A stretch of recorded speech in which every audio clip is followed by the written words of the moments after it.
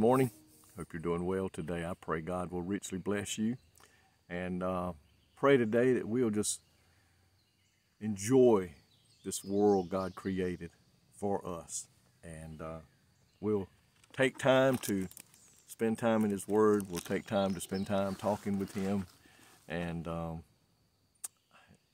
just excited about what God's doing and what God's gonna do, and I pray that you are too. Let's look at Proverbs chapter 15, verse 29. And this is a warning to those that are sinners and still have not surrendered to God, but it's also a positive for those of us who are children of God. Chapter 15 in the book of Proverbs, verse 29. The Lord is far from the wicked,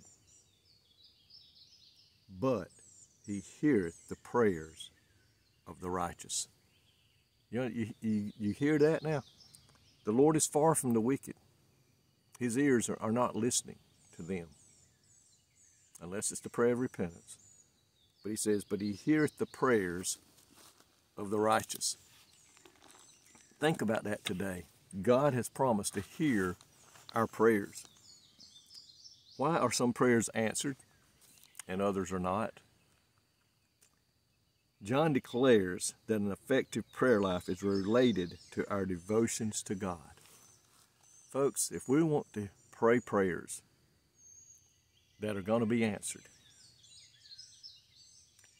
obeying God's commandments, loving Him, pleasing Him are indispensable conditions in order to receive what we ask for in prayer. Sin hinders our prayers. If we have sin in our life and we have not asked for forgiveness, we have not asked God to cleanse us and make us pure and whole, our prayers will not be answered. Because you see there, John declares that an effective prayer life is related to our devotions to God and obeying His commandments. That's what it takes. He said, my ears are ever listening to the cries of His children. And He does. He listens to us. He hears us. And He answers our prayers. Sometimes not as fast as we'd like. Sometimes not as in the way that we would like for Him to. But see, we're praying to a God that knows everything. He knows when that prayer needs to be answered. He knows how that prayer needs to be answered.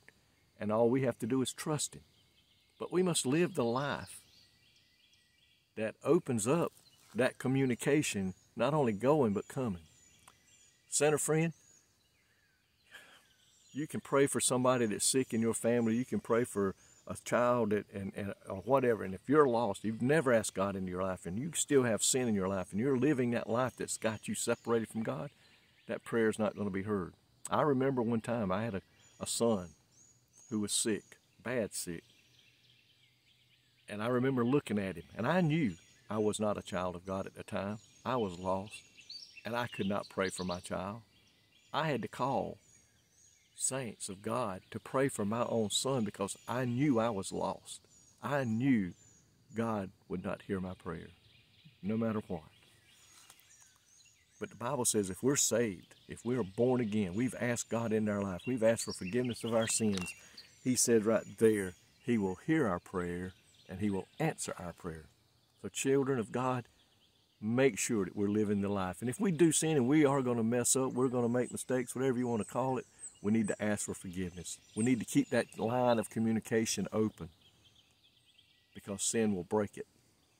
Sinner friend, if you want God to hear your prayer, He said He'll hear the prayer of forgiveness.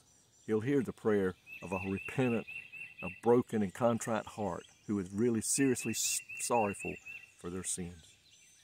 Pray today that if you're lost, you'll pray that prayer and ask God into your life.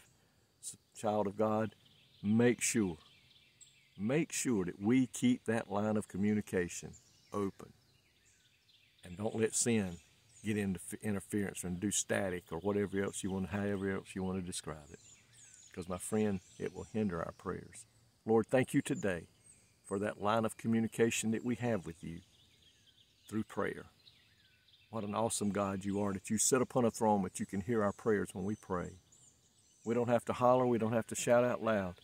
We can just whisper a prayer, and Your ears are listening to those who are loving You and serving You. Thank You for being a God that hears and answers prayers. In Jesus' name, amen. May God richly bless you is my prayer.